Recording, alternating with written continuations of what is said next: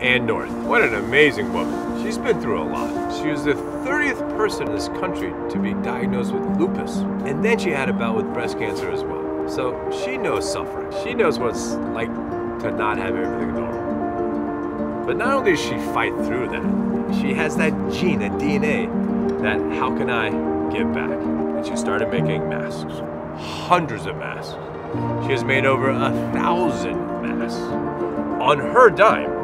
She pays for the material, obviously it's her time, and she makes them, and she passes them out to the Boys and Girls Club. She's saving lives through her 2 hands and her 1 big heart. So for me, to be able to give her just a little pleasure through a MingsBings, that makes me feel good inside as well. I mean, all everybody has to do is spread a little bit of kindness, and it'll help us all get